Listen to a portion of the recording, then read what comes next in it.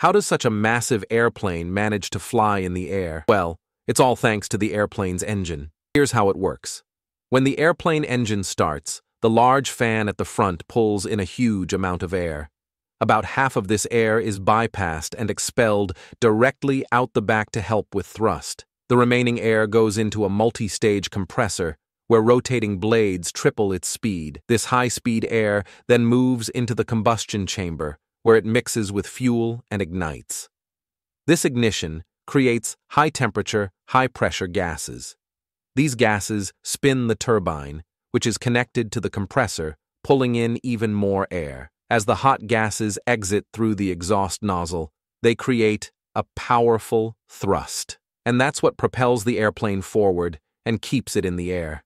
So, the reason a heavy airplane can fly is because of carefully engineered jet engine mechanics that generate massive thrust. Like, share, and subscribe if you found that fascinating.